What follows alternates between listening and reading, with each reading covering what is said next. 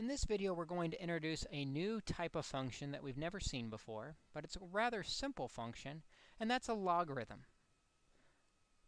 Here we're going to look at how logarithms are related to exponents. Probably the best way to define a logarithm is to say a logarithm is the exponent.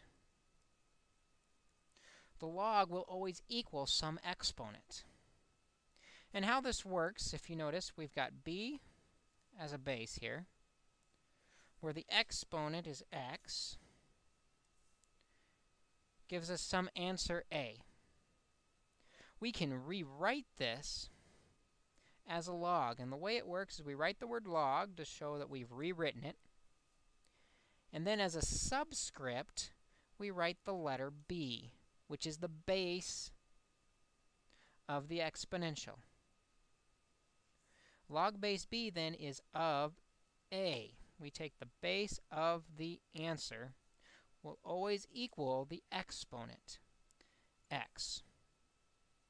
We say a log is an exponent because a log will always equal the exponent.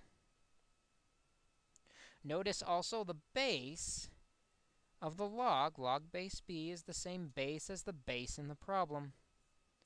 What is inside the log is what the answer was from the exponential problem. The most important thing you can do with a logarithm at this point is convert between a log and an exponent, and then convert an exponent to a log. If you can make that conversion quickly and comfortably, logarithms will be a very easy concept to work with. So let's try this. We've got m squared equals 25. We want to change it to a log. We have to write the word log.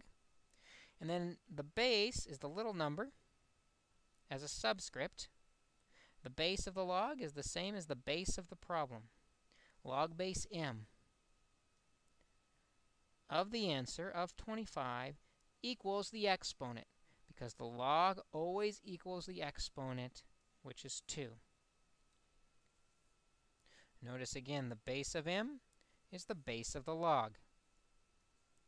The answer from the problem goes inside the log, and the log always equals the exponent. Log base m of 25 equals 2 is another way to write the problem m squared equals 25. We can also convert the other way. We can change log base x of 64 equals 2. I'm going to make that a 2. And we can change this into exponential form as well. The base of the log, x, is the base of the exponent. The exponent is whatever the log equals. The log is an exponent. The log equals the exponent. So we have x squared equals, and then the 64. Again, we see the same patterns. The base of the exponential is the base of the log. The log always equals the exponent. And finally, the answer from the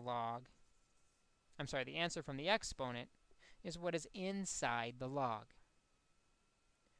The more comfortable you are with converting between logs and exponents, the easier this next lesson is going to be.